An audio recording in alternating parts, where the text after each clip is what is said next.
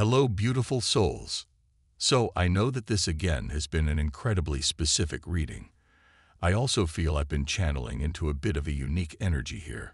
So do let me know if this was for you. Of course, only take the messages if they resonate. I do tend to channel many different energies throughout these readings. I will be pulling one final Rumi Oracle card to close this reading.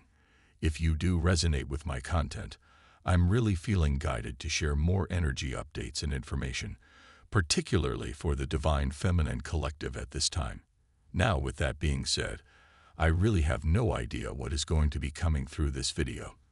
I am going to be using tarot and energy oracle cards to channel some messages, so if you would like to tap your energy into the reading more strongly and manifest more specific messages both from this reading video and future reading videos as well, I do recommend liking the video and also double check to make sure you are subscribed to the channel.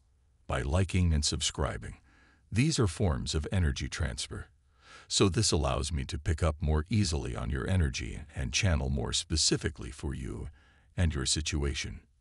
Now, with that being said, I do tend to channel many different people, situations, and connections, so always be sure to only take the messages that resonate with you personally and intuitively. I'm starting today by pulling an emotion card from the Soul's Journey deck. But I want to say that for a group of Divine Feminines, I am getting the message that some Divine Feminines are actually feeling a strange sense of apathy today.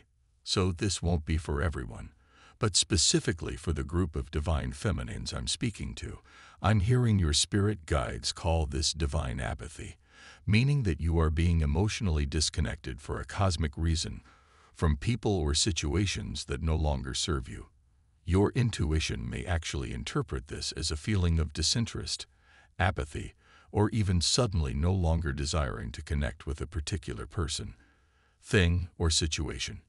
Now, even for the specific group I'm speaking to, I feel that this will connect really differently from person to person.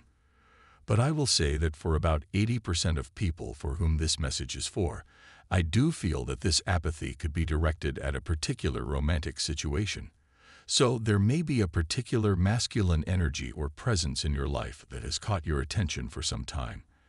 And this I'm hearing there was a really strong spark between you and this person initially or early on. A lot of passion here.